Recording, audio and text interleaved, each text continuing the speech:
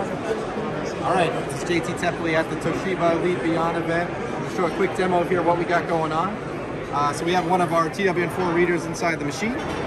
Currently it's set up to read prox cards, so I can simply scan a badge and log in.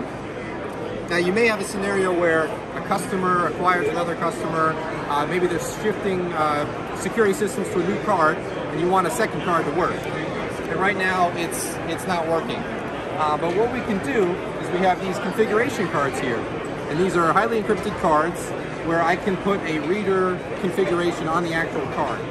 So if I present this card, the reader will reprogram itself.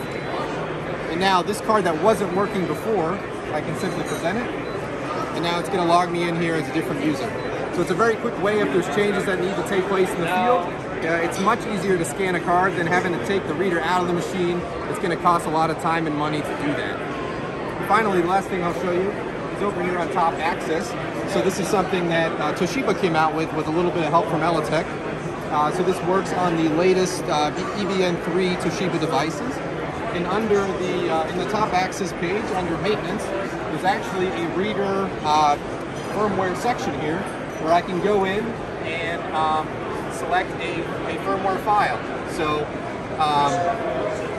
for demonstration purposes, I'll just put it back to where we started. So reading only the prox card.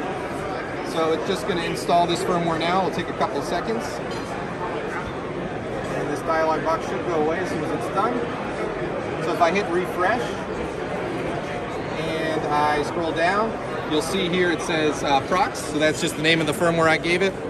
And if we use the same two-card example from before, the prox card is working as always.